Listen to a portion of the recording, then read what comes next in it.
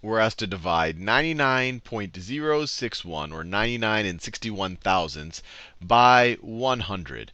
And there's a few ways to do it, but what I want to do in this video is focus on kind of a faster way to think about it. And hopefully it'll make sense to you. And that's also the focus of it, that it makes sense to you. So 99, let's just think about it a little bit. So 99.061. So if we were to divide this by 10, just to make the point clear, if we were to divide this by 10, what would we get? Well, we would essentially move the decimal place one spot to the left. And it should make sense, because we have a little over 99. If you took 99 divided by 10, you should have a little over 9. So essentially, you would move the decimal place one to the left when you divide by 10. So this would be equal to 9.9061. If you were to divide it by 100, so if you were to divide, which is actually the focus of this problem, so if we divide 99.061 divided by 100, if we move the decimal place once to the left, we're dividing by 10.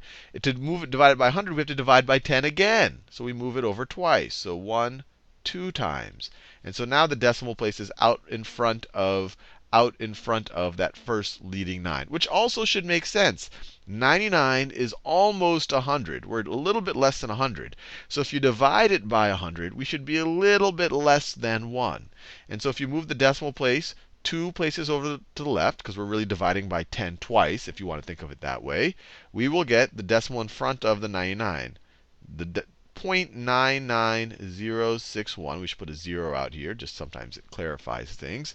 So then we get this right over here. Now, one way to think about it, although I do want you to always imagine that when you move the decimal place over to the left, you really are dividing by 10 when you move it to the left. When you move it to the right, you're multiplying by 10. Sometimes people say, hey, look, you could just count the number of zeros. And if you're dividing, so over here you were dividing by 100. 100 has 2 zeros.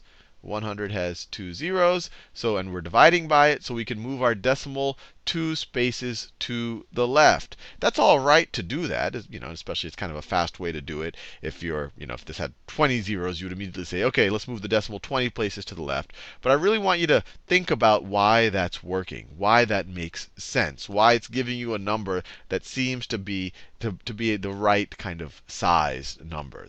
Why it makes sense that if you take something that's almost 100 and divide by 100, you'll get something that's almost 1.